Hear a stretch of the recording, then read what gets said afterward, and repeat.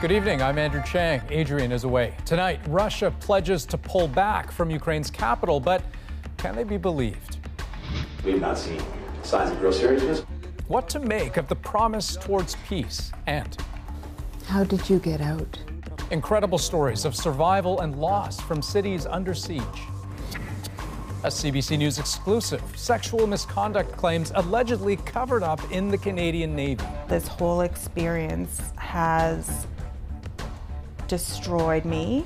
A senior officer said she was pressured not to report harassment, and it's caught on tape. The U.S. approves a second booster for those 50 and up. I would like to have added protection. So do you need a fourth dose? We'll put that to Pfizer's CEO. And the Queen pays tribute to Prince Philip with Andrew at her side. I think it's an image that's going to prompt a lot of discussion. The royal choice raising eyebrows. This is The National. After 34 days of war, this may be the first moment there's hope of de-escalation. Russia has announced it will reduce its operations in Ukraine's north, notably around the capital, Kyiv. It's the latest result of ongoing peace talks, but Ukraine's president is skeptical. Так можна називати позитивними ті сигнали, які ми чуємо з переговорного майданчику. Але ці сигнали не заглушають розриви російських снарядів. The tension around Kyiv remains. There's no ceasefire anywhere. Russian attacks opening fresh wounds across the country. Salima Shivji shows us how those facts alone have left Ukrainians with more fear than hope. Hundreds of kilometers from the peace talks, survival is top of mind for the millions of Ukrainians displaced. Air raid sirens, even in the relatively calm west of the country, shatter the quiet. The fear of more bombs is ever present. Snezhana Shevchenko is just days from giving birth. My mind is scarred by the bombing, she says. I'm terrified the shelling will hit again, even here. What she escaped, she calls hell. Kharkiv is in ruins after enduring near constant bombing for weeks, like Mariupol in the south, battered and burned, and nearby Mykolaiv, the target of a missile strike that killed at least a dozen people. It's a world away from Istanbul, where after a more than 2-week pause, the negotiating table was again full, 4 hours of talks, leading to Ukraine's negotiating team offering to remain neutral, to not join military alliances like NATO, but only if the country's security is guaranteed by countries like Canada or Turkey. Russia's response was a promise to radically reduce its attacks on Kyiv and other parts of Ukraine's north. It was presented as a gesture of goodwill to move talks forward, only it comes as Russian troops were already stalled on the outskirts of the capital. Pushed back by Ukrainian forces, a promise that could be a ploy to retreat and regroup, some analysts say. And whether Russia will even do what it says it will is doubtful, say Western leaders, skeptical and wary. We'll see. I don't read anything into it until I see what their actions are. We'll see if they follow through on what they're suggesting. There was a lot more progress coming out of these talks than anyone expected going in. Still, it's far too early for much optimism on a day of missile strikes and heavy fighting on several fronts. Salima Shivji, CBC News, Lviv. As you just heard, there are concerns that Russia's intent to shift the focus away from Kyiv may be less about retreating and more about setting the stage for a renewed offensive. According to Ukraine's military, Russia is moving forces away from Kyiv and other fronts in the northeast. And for Ukraine, that offers a tempting opportunity. Ukrainian forces have already begun to take back territory from Russia near Kyiv, including the important suburb of Irpin. But there's a risk here as well. For days, Russia has been digging in, laying minefields, hoping to slow Ukraine's counteroffensive in the north. And in the meantime, Russia's got a chance to break through in the east. Towns like Izyum and Severodonetsk, hotly contested. And troops that Russia took away from the north could reinforce its offensive there. Now, Russia has been accused of brutality and violating international norms throughout its invasion. Today, Canada announced more help for the International Criminal Court to investigate alleged war crimes.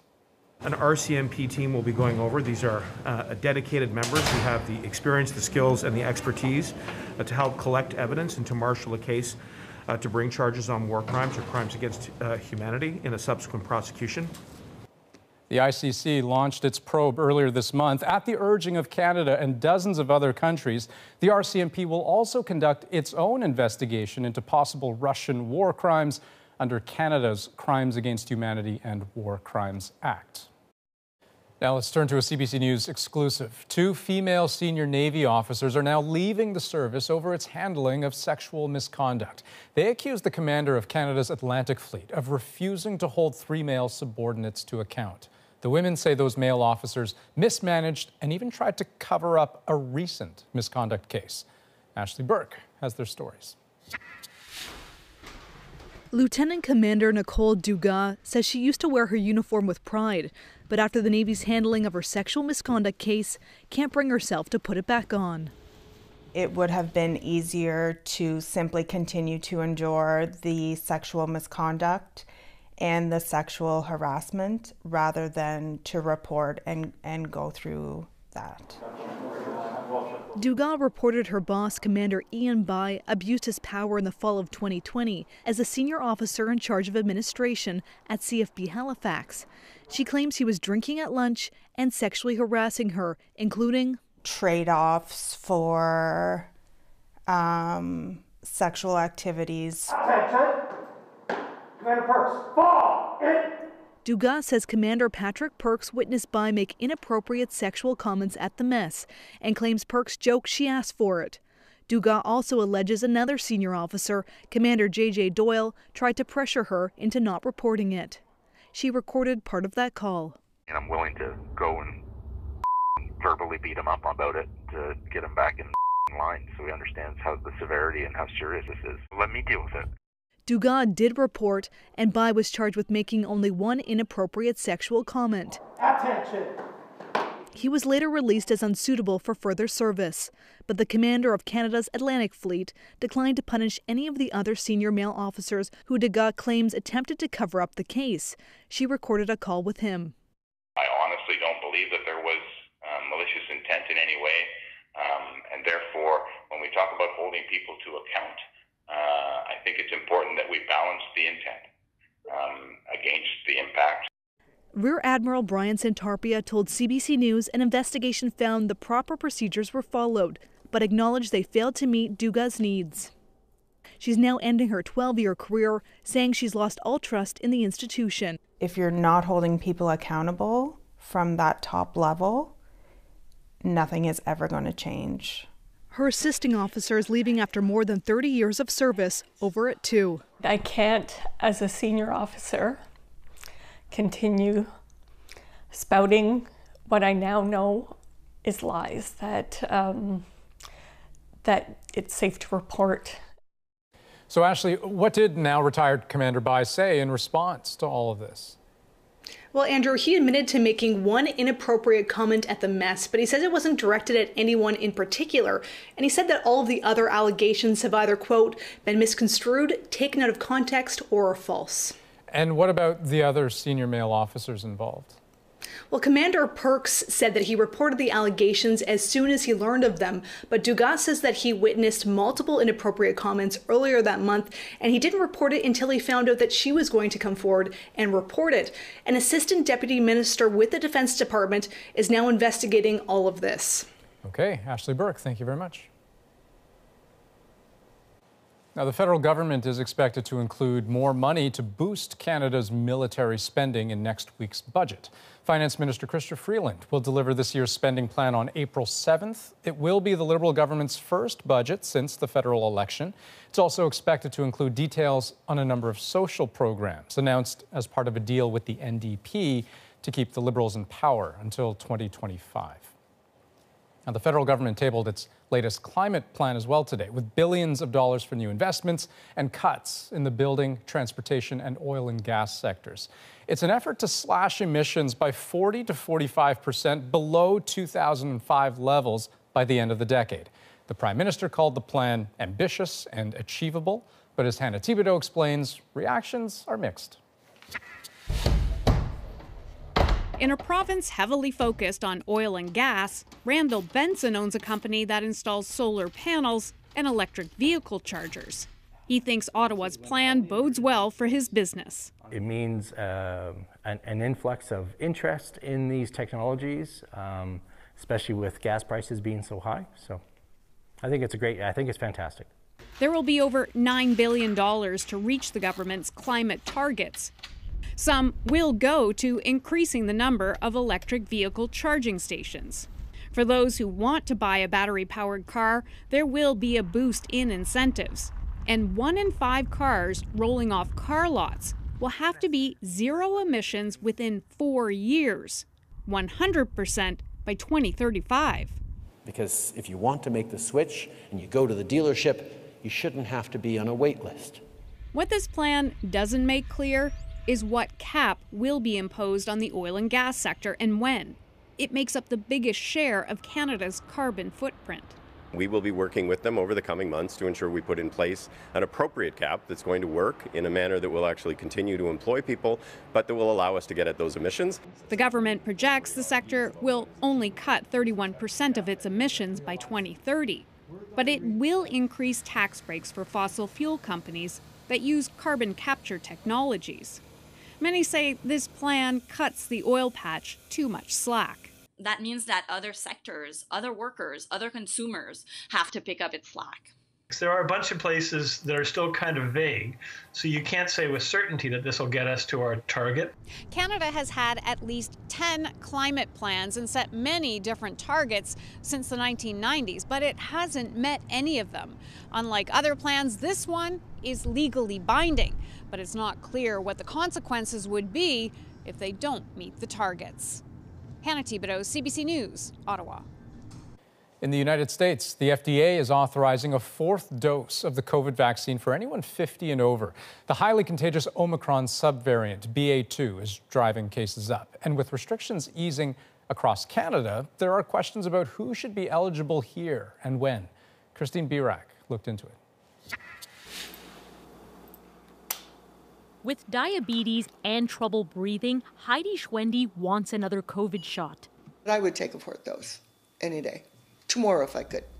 U.S. health authorities now say 4th doses may be administered to individuals 50 years of age and older. In Canada, it's only immunocompromised patients over 12. Some provinces include residents in long-term care, and Quebec's now offering 4th doses to all seniors over 80. Where the evidence is strong, then a recommendation is made. Researchers in Israel studied the medical records of more than 500,000 seniors. Early results suggest the death rate from Omicron was 78% lower in those who received a 4th Pfizer dose compared with those who received just 3 shots. Experts say 4 shots may make sense for vulnerable seniors, but less than half of Canadians have even had 3 doses. Evidence is showing that the benefits of receiving a 3rd dose compared to a 2nd dose are more substantial than the benefits of receiving a 4th dose. An American study examining vaccine effectiveness of 3 shots against hospitalization found Moderna and Pfizer still offer nearly 80% protection 4 months later. It's something that people are clearly watching. Immunity from vaccines and natural infection will wane in the coming months, but experts insist 3 doses will still offer most Canadians strong protection over the summer. In my view, a lot of the necessity of the 4th dose is also going to have to do with how much SARS coronavirus 2 is circulating in the community. A surge in infections will likely happen in the fall when people move back indoors. Some doctors expect that is when 4th doses will likely be recommended for all Canadians. Christine Birak, CBC News, Toronto. And we're going to pick up on the question about a 4th dose, who may need one and when, with the head of Pfizer. Conversation with CEO Albert Bourla a bit later in the program. Well, Canada's Gymnastics Federation says more needs to be done to protect athletes. It was responding to an open letter signed by a group of current and former gymnasts complaining of abuse. Today, in a statement, Gymnastics Canada said Many more supports must be in place to address unsafe practices, and it agreed with the athletes that an external and independent organization must be established to oversee complaints. Ottawa has previously announced plans for a new system to handle allegations of mistreatment in sport.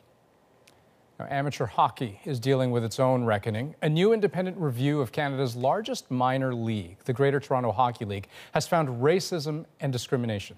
Thomas Daigle takes us through the findings. It may be considered Canada's favorite sport, but hockey doesn't make all Canadians feel welcome. Even in this amateur league, the biggest of its kind in the world, headlines about racist slurs on the ice forced management to self-reflect. I think the only way to make a change is to include more players of minority. In a new report, an independent committee found racism, sex and gender-based discrimination, and inequality exist significantly within the Greater Toronto Hockey League at all levels. I want to say I was certainly disappointed by the extent that came to light. It's no surprise for families who've lived it. Let me know what needs to be washed. Just ask hockey dad Raheem Kareem about what his sons have been through. You know, there was a kid who said, look, what are you doing here? You don't belong here. You should be playing basketball. You know, having to explain something like that is a little bit heartbreaking, right? Increasingly, players of color are speaking out, like Akeem Alou exposing former Calgary Flames coach Bill Peters for a decade ago using the N-word. Halifax goalie Mark Connors calling out other players for racial slurs just last year. Then, in January, this. Subban wants to go with some money. Panetta mocking him. Jordan Subban saying his opponent made monkey gestures on the ice. Subban is furious here. Subban is one of 3 pro players in the family. Their father Carl helped write the new report. I never wanted them to stop playing the game because of the color of their skin or what someone said to them. Among the report's 44 recommendations, ensuring the league's board has more directors who are Black, Indigenous, or people of color. In other words, ensuring those in charge better reflect the community beyond the rink, in hopes everybody will one day feel welcome here. Thomas Daigle, CBC News, Toronto. And a pro hockey owner is being remembered tonight. Eugene Melnyk of the Ottawa Senators. We have to be mindful of the fact that he came in at a time when, things were looking pretty dire for the organization. They sat down one-on-one with him and had the opportunity to see his true side. They see a different side than they see the side that I see in him. Melnyk died Monday night from an undisclosed illness. His family says he faced it with determination and courage. Melnyk had a liver transplant in 2015 after a public search for a donor. He had owned the Senators since 2003 and is being remembered for his committed but complicated relationship with the team and its fans. Eugene Melnyk was 62. Well, Queen Elizabeth makes a rare outing after recovering from COVID. But some are questioning why she chose to have Prince Andrew by her side. I think it's an image that's going to prompt a lot of discussion, probably quite a lot of controversy and debate. Plus, trapped under rubble and wounded while driving. We speak to people who narrowly escaped Russia's shelling. In 1 second, I lost everything, my parents, husband. But first, the Indigenous delegations in Rome, shocked by their visit to the Vatican museums. I saw artifacts that belong with our people. What they saw that made them uneasy. Next.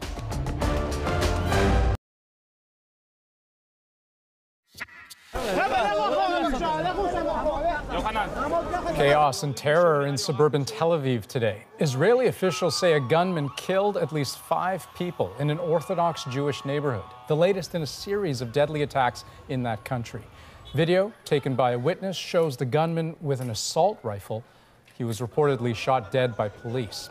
At least 11 people have been killed in attacks across Israel over the past week. Well, First Nations, Inuit and Métis delegations are meeting with the Pope this week. Today, they took a private tour inside one of the Vatican museums and saw some of their own cultural items. As Olivia Stefanovic reports, many left disappointed and with unanswered questions. 65 elders, Indigenous leaders, and youth shuffled their way through a line into the Vatican museums. They saw the masterpieces of Italian art, but also cultural belongings from their homelands. I saw artifacts that belong with our people, moccasins and jewelry. Some delegates finished the tour feeling uneasy. Something that I saw that sort of disturbed me was the sacred ceremonial pipe, the smoking pipe.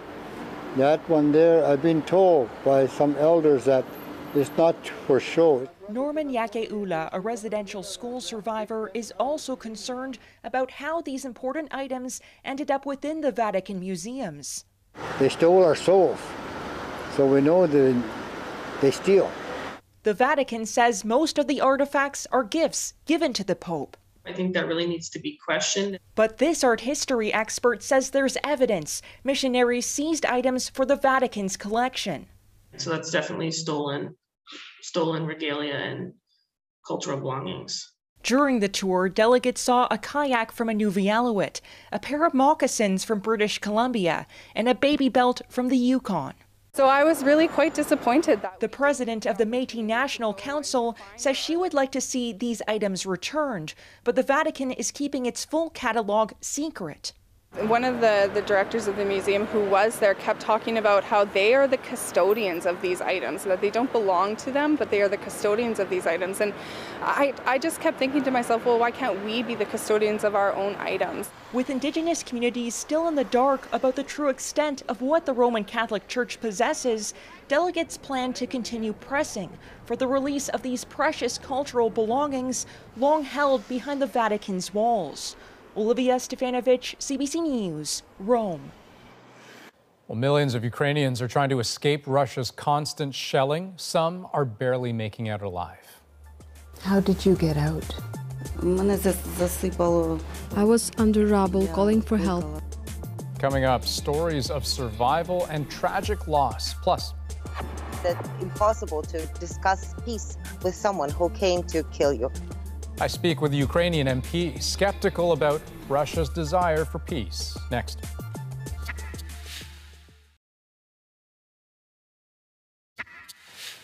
Well, negotiations seem to finally be going somewhere, but assuming peace is actually around the corner is dangerous. Russia has a bad track record when in talks, especially when it comes to talks, especially when it still has leverage. Now, remember that nuclear power plant that caught fire? It supplies a quarter of Ukraine's electricity, and Russia has it.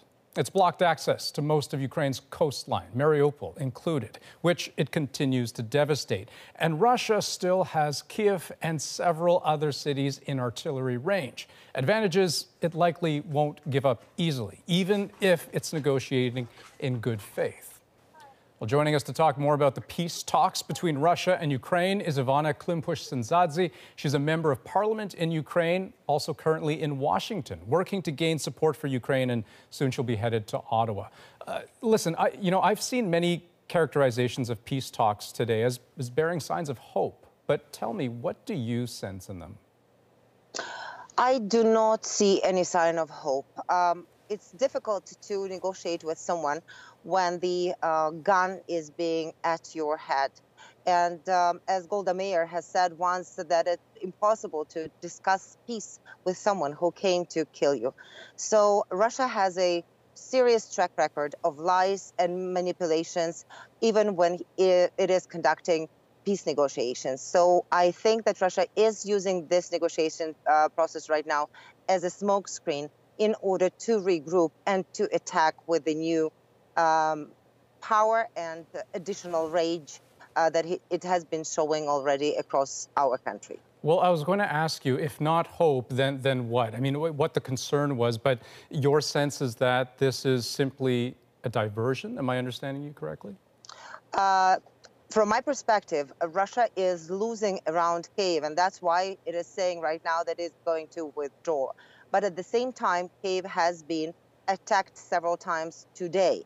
So when Russia has already made that promise, that means that Russia didn't mean what it has been saying and is just using the time right now to rearm its troops and to ensure that it is actually attacking both Kyiv, Chernihiv, and other cities, both in the north, east, and south of Ukraine, as well as in the west, as it has been doing by its missiles. What would be a significant gesture, if not what it's doing now? That is to say, it's signaling that it is prepared to stand down to some extent. What would be a significant gesture in your mind that could advance the state of talks right now? You know, I think that some goodwill with even regard to humanitarian corridors not being bombed, not being blown up, that would be already some movement ahead. But we are having the problems to evacuate people from those siege cities and shelled on and pounded on cities at this particular moment. More than 500,000 of Ukrainian people are waiting to be evacuated, and Russia is not providing for that opportunity. So here we go. That's a very, very humane thing to do, even during the wartime. But Russia is not willing to deliver upon that. I'd be remiss if I didn't ask you about Canada's potential role in all of this, especially with your visit to Ottawa upcoming. What is it that you see as part, in terms of Canada's part, that it could play here? There is some talk about Canada perhaps becoming a guarantor of Ukraine's safety if things progress the way as intended. What's your sense of that? You know, I think that Canada has been already doing a lot in terms of helping Ukraine, but a lot more could be done. And if that is one of the options on the table where Canada could step in with its guarantees, that would be a terrific news. But at this point, I don't think that we actually have had a clear public signal from Canadian government on readiness to do so. All right, we're going to have to leave it there, but thank you for making the time to join us. Ivana Klimpush-Syndzadze, a member of parliament in Ukraine. Thank you so much. Now, no matter how or when this war ends, it has already left so many scars on cities and towns and on both the bodies and souls of survivors. Susan Ormiston spoke to two women recovering in Lviv. Their wounds severe, their memories almost unbearable. Olga Sayrova is from Mariupol. Her home was destroyed by a Russian missile strike. Nearby, she made it to the basement. Her husband didn't.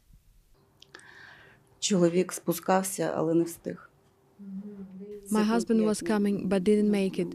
He needed 5 more seconds. You didn't have enough time.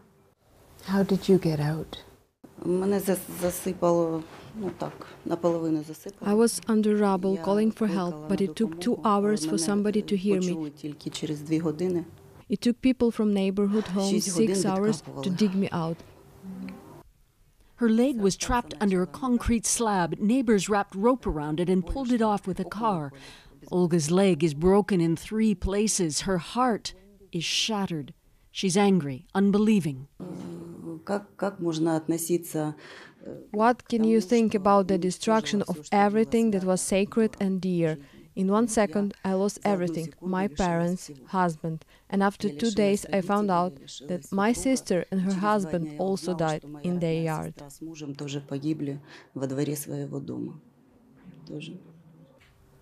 Olga, I'm so sorry.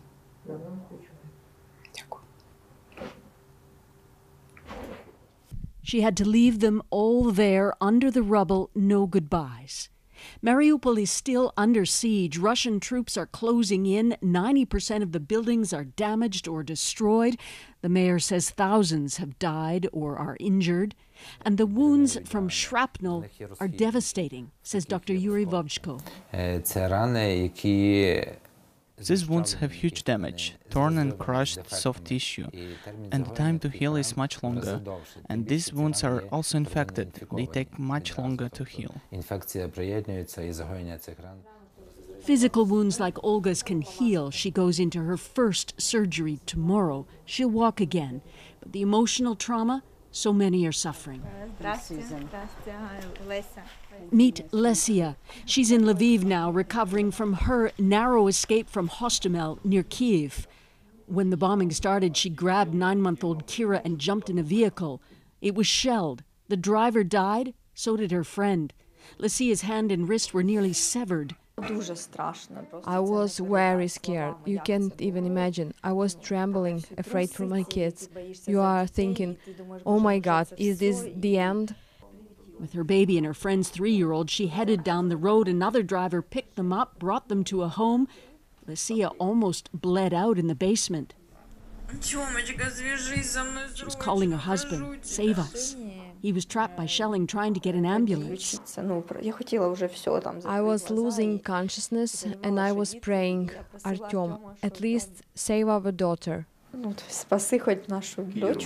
Artyom finally got to her.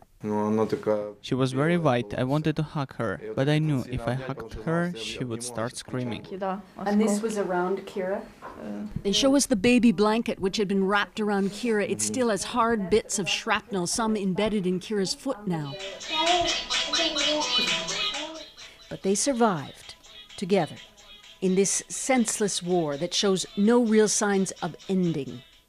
We will win for sure, because Putin is a terrorist. He's not fighting with soldiers, he's fighting with women and kids. Safe now in the Lviv area, they can't make plans, but Kira is their future, and they are grateful. Susan Ormiston, CBC News, Lviv. Well, Queen Elizabeth stepped out in public today, appearing more frail since contracting COVID. But it is her son Andrew's presence that has people talking. Plus, this is only when the emotions really came out, and I had tears in my eyes. Pfizer's CEO reflects on the company's vaccine and whether he's open to sharing the formula with the developing world.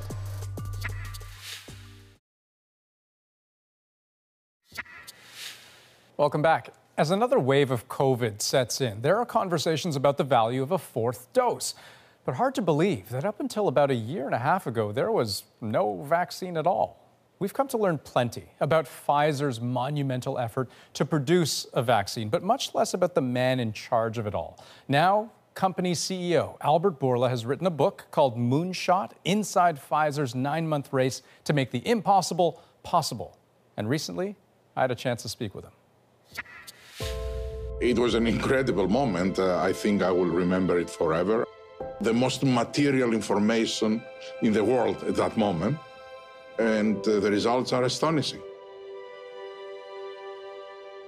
Only when I went back home that evening, and I sat down and I took a glass of wine, this is only when the emotions really came out, and I had tears in my eyes. In the early months of the pandemic, Albert Bourla's team needed 2 miracles. First, a vaccine that actually worked, using unproven technology. But they also needed it now. When I first heard the news, I thought I misheard. They told me 90, and I thought they told me 19. They said, no, 90. Then I said, but what is the efficacy? And then they told me 95.6. And then I knew that the world is changing. Bourla handled personally the calls with world leaders, all of whom wanted greater supplies of vaccine than the company could provide. In your book, you write about many different world leaders, and you speak highly, glowingly of almost all of them, but notably not so highly of Donald Trump. What should I read into that? I think in his mind you represented the best hope to bring a vaccine before the elections. And if we could, we would. Because for me, a week earlier, it is life saved. Eventually, the vaccine came a week later. That frustrated him. So from having excellent relations, we had 0 relations, because I think in his mind, we could have done it faster and we didn't. We never spoke since then. All vaccine makers have faced the same challenge, and that is of misinformation. Correct me if I'm wrong, but I believe I've heard you talk about those who would deliberately peddle in misinformation as criminals. Is that something that you stand by, that you believe in? Yes, I do, because they literally cost lives. They know what that they're saying is lying, but they do it despite that. There is an article, a picture of my wife, her I forced her to get the vaccine, and then because of the vaccine, she died. I realized that they had all of that lies, of course. And they did it why? Because they wanted to convince people that they were on the fence to do the vaccine or not. Don't do it. Look, his wife died. But forget that. That's nothing compared to how many people didn't do the vaccine and died because of that. So they are criminals. Another large problem, vaccine equity. Pfizer has sold primarily to wealthier countries. Its revenue during the pandemic doubled to $80 billion. Its profits up 50% in just 1 year. And so came the call for Pfizer to share its secret recipe. The intellectual property side of this. You know where I'm going with this. There have been repeated calls imploring Pfizer to share the formula with the rest of the world. Why has Pfizer decided not to do that? It was never a question of intellectual property why we didn't have enough vaccines in the first half of 2021. It was lack of raw materials. That was not even infrastructure. We had built, and for those that they know even basic things about how sophisticated those technologies is, to say that we can transfer knowledge or we will have some countries in Africa start manufacturing this high tech, they are completely dreaming. This is not possible. Or is it? The World Health Organization is establishing a global mRNA hub in Africa, with 6 countries set to receive the technology required to manufacture mRNA vaccines. Pfizer is also laying foundational groundwork in Africa, but only to produce its own vaccine. The vast majority of Africans have yet to receive even a single dose. There's an advocate who we've spoken to, an advocate for vaccine equity, but particularly in Africa. He has sort of a question about this, and I'm wondering if you could answer. So let's go ahead and play this for you. My name is Edwin Ikwaria, and I'm the Africa Executive Director at the One Campaign. Mr. Albert Bourla, Africa currently imports 99% of its vaccines. So why does Pfizer not support the regional hubs in Africa so that Africans can make their own vaccines for this pandemic and the next? No, I think he has a very fair point. And with mRNA, the question was something that had never been manufactured before in the world. We manufacture it at scale in the midst of a pandemic and trying to devote attention from the big centers that were making massive production for the whole world to try to do something in places that they don't manufacture even simpler forms, that wouldn't be sustainable. So what is next? What does the next wave look like? What should we be preparing for? I mean, you know, there's a time when 2 doses was considered fully vaccinated. I have 3.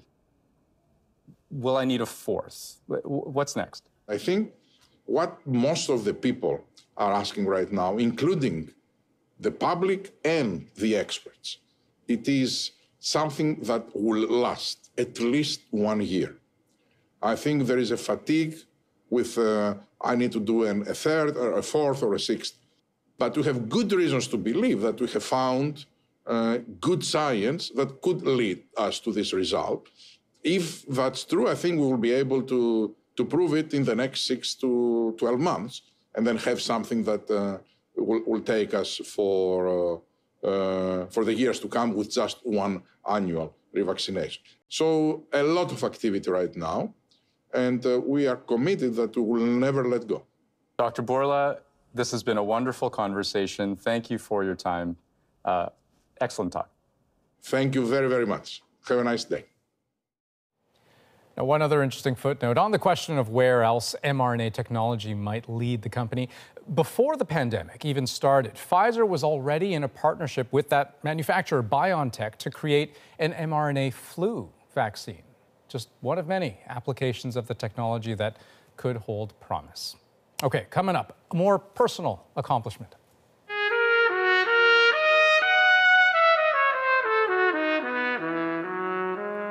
An Ontario musician's extraordinary road to Nashville, Plus, Queen Elizabeth shows support to Prince Andrew, and many are questioning her decision. Next.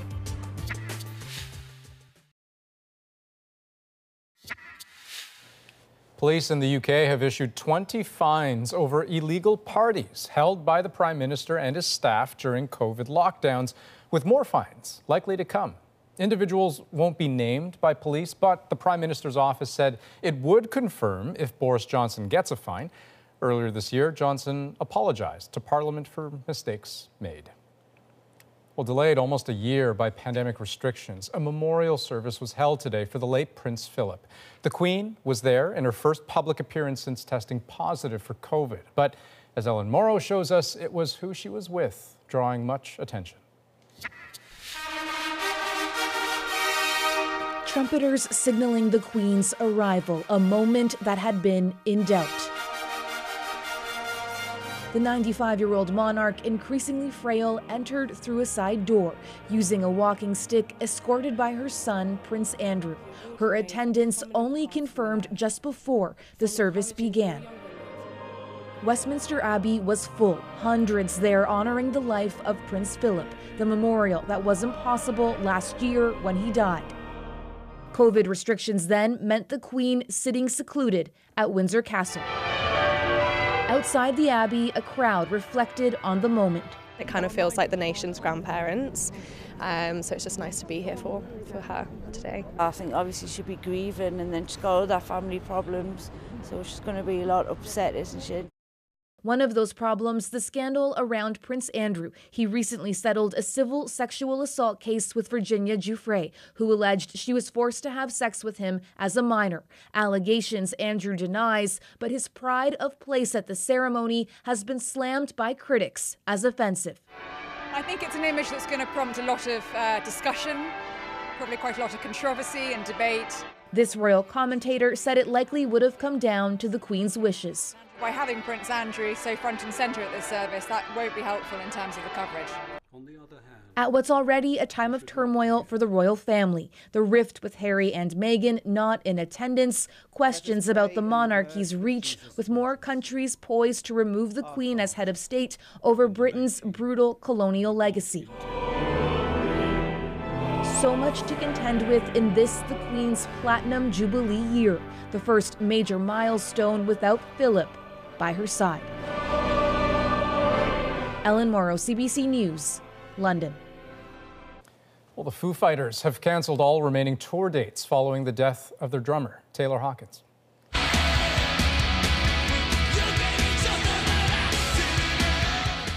The rock star was found dead on Friday during a tour in South America after complaining of chest pains. Taylor Hawkins was 50 years old. In a statement, the band says it is sorry for the disappointment, calling on fans to take this time to grieve. The Foo Fighters were scheduled to perform here in Canada between July and October.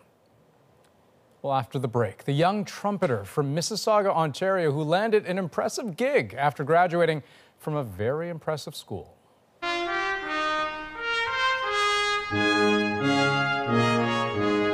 Why he credits his achievement to the generosity of friends and strangers. Next.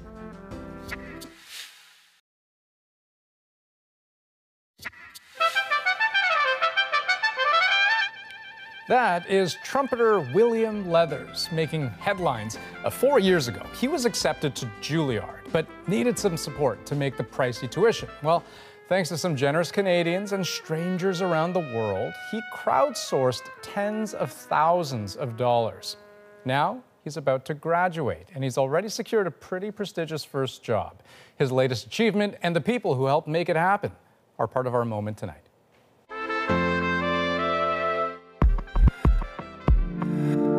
Because of the generosity of Canadians and people all over the world donating to my GoFundMe campaign, I was able to go to Juilliard for the first 2 years of my undergrad, and then afterward, I was blessed with a Codner Fellowship at the Juilliard School, which covered the rest of my bachelor's.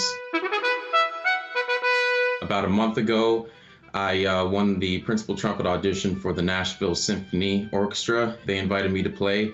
So I went down there, went through 3 rounds of auditioning. After I played all 3 rounds, they informed me that they wanted me to be their next principal trumpet player.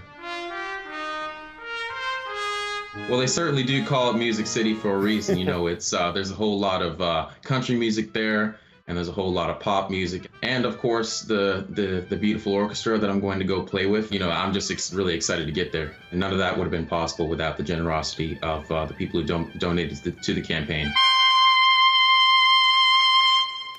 You know, I'm not one to gush easily, but boy, that is outstanding. What an incredibly crisp, clean, full sound. Tuition for 4 years cost hundreds of thousands of dollars. I suspect he'll make that back in spades. That's The National for this March 29th. Have a great night.